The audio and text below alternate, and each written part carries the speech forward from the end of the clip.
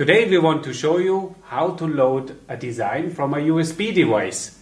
We have here the ZSK T8 unit control, and behind the unit control you have 3 USB ports.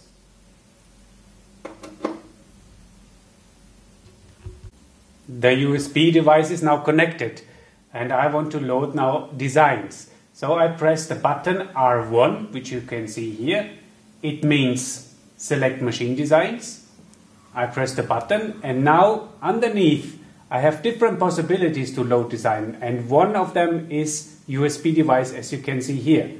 I press the button. The next step is he's asking me what kind of frame do I want to use. The frame could be tubular, can be cap frame, can be blanket, even shoe frames, and I choose it with my arrow keys and confirm.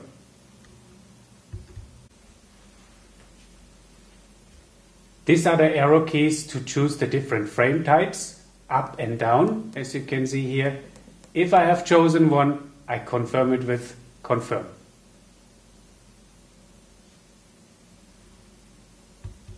After I have chosen my frame, I'm automatically on the USB device, which you can see here. Here, load USB designs. On my USB device, I have a folder called designs. You can see clearly marked here. And to open this folder, I have to use the button L8, which is called here select. I press the button select. Now what I see are all my designs on the USB device. They are listed in numbers, as you can see on the left side, as well name and etc. But you have the second possibilities to see even the pictograms with U1.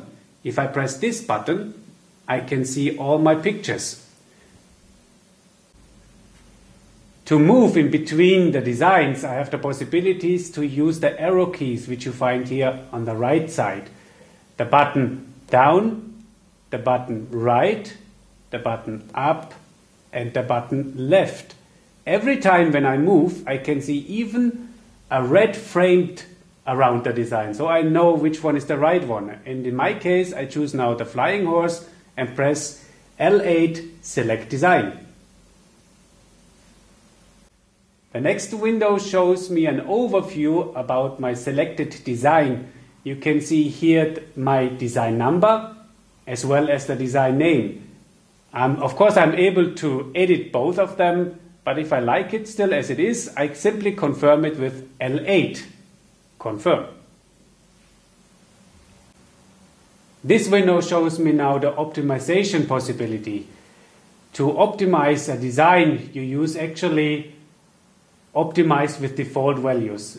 It includes, for instance, to delete small stitches from 0 until 0.3 millimeter.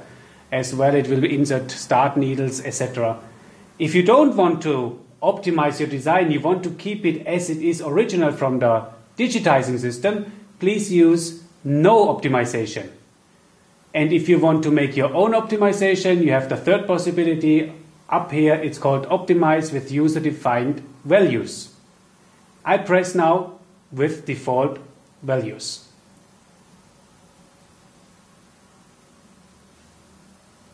The next window shows me the modification. I'm able to modify my design. For instance, when I want to put my design on a cap, I have to rotate it for 180 degrees, which you see here in the middle. If I want to increase, decrease, or give an angle for the design, I use modification setup. In my situation, I don't want to modify anything, so I say no modification and I press the button here. At last, I got an overview completely with the design, as well as I can see here the whole design size from the width as well as the height. I can see the needles which are in use, number 1 and 2. If I want to see, for instance, my start point, where is it? I can press here U1. Press the button, I see the start point.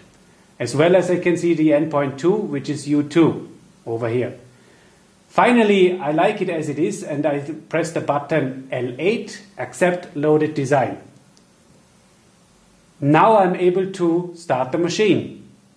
But if I need to assign the needles, then I have to use the button called needle assignment. This is this one here. I press the button. You see now again the overview of my needles which are in the design in use. The gray ones are not in use. And I can assign, for instance, it shows me here the horse should be green. Checking now my thread on the machine. And in my case it's needle number 3, so I press the button number 3. And that means needle number 1 will go automatically to 3. Needle number 2 is blue in this situation, and I press now the arrow key which is over here to go to the next needle. And this is marked now, and blue is in my situation needle number 9. Now the assignment is done, and I confirm it again with L8. The overview you see again here. If it is necessary to set design on the right position for the t-shirt, I have the possibility to use the button U3. It's called Design Range. If I press the Design Range button, I got actually the marked completely over my design, as you can see here. And if I press now the Start button, the machine will show me exactly how the design will be placed. I can see even the cross here following my outline shape, as well as the needle will do the same on the frame.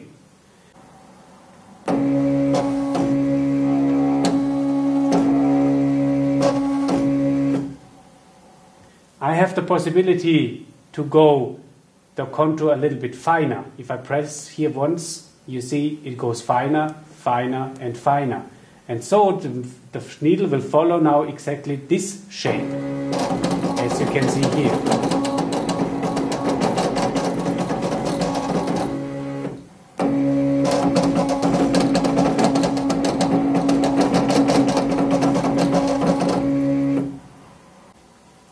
The design is now placed well on the garment or fabric, whatever, and I leave it now, the menu with previous. And now I'm able to start the machine.